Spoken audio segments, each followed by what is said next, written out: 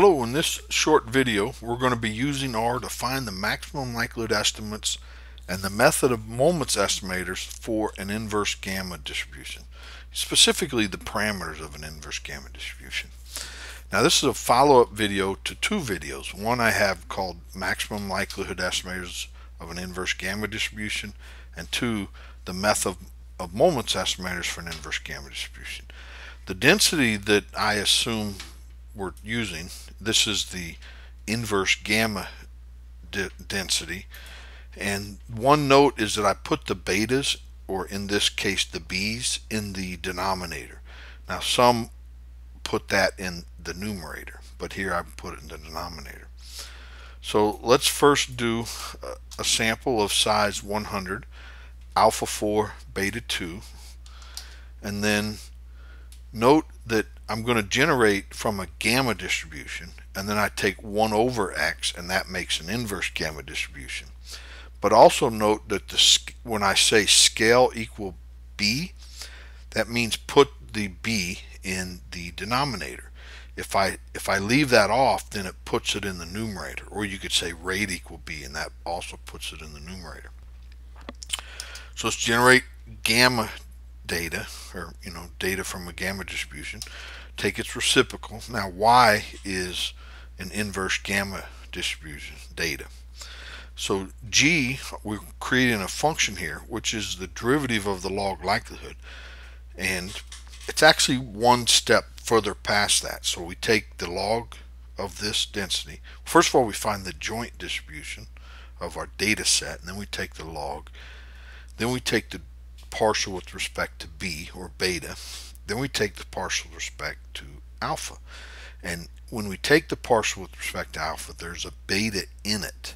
So we solve for beta in our first equation, which is the partial with respect to beta. And then we plug it in it. And that's really what this is. And more detail can be found in the video. So that is the derivative of log likelihood. And then we take the derivative of that. So it's really the second derivative of the log likelihood. And we have to do that for the Newton-Raphson method. So here are the method of moments estimators, and they're closed form expressions. And I call them AM, which is alpha, method of moments, beta, method of moments. Now for the Newton-Raphson, it's an iterative process. So we take, and notice here that we take the method of moments estimate for alpha and put it in A0, which is, I am calling our initial guess when we try to maximize it. And so this step is the iterative process. So this is our initial guess for alpha, and we put it in here, this equation, update alpha, and then repeat. And so this is an iterative process. We do it 50 times, and that seems to converge quite nicely. Now I also want to compare it to the built-in function uniroot, where we just find the 0 of g, and I store that in A1. Now once we find the maximum likelihood estimator of alpha, we have to plug that back into our estimate for beta. Now let's examine these estimates. The true alpha was 4. The MLE is 4.19. Uniroot value is actually going to be the same. Now one note that uniroot doesn't use the same precision as this iterative process. So if we increase the tolerance on the uniroot, it would actually equal the MLE. But notice that the last two digits are a little bit off. Method of moments estimator is 5.4. That's actually quite high for that. True beta is 2. MLE is 1.8. Method of moments estimator is 1.35. Now what I want to do is both of these converge to the true value as we increase in. Let's use 10,000, a sample size of 10,000, and repeat and see what our estimates become. The true is 4, 4.0, 4.0. Of course those are going to be essentially equal. Method of moments is 3.98. true beta is 2, MLE is 1.96, and 2.0 for the method of moments estimator.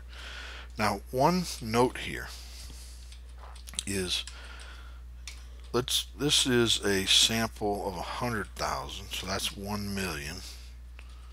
So let's do 2 million. And the reason that I'm going to put in 2 million, I want to show you the speed at which the iterative process, the Newton-Raphson method, versus the built-in method for Uniroot. I'm going to run this, and you'll see the code kind of scroll by in that bottom window. But notice the pause when it gets in that for loop, and it kind of shows you how inefficient R is at for loops.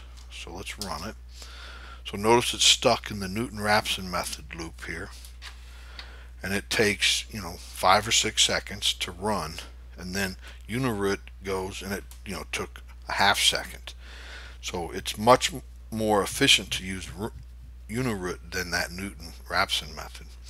And since we're using, what did I say, 2 million, the estimates are actually all very close to the true parameter that they're estimating. Well, that's all I have for today. Hopefully you enjoyed that. I sure did. Please like the video and subscribe so you don't miss the next one. Thanks. Bye.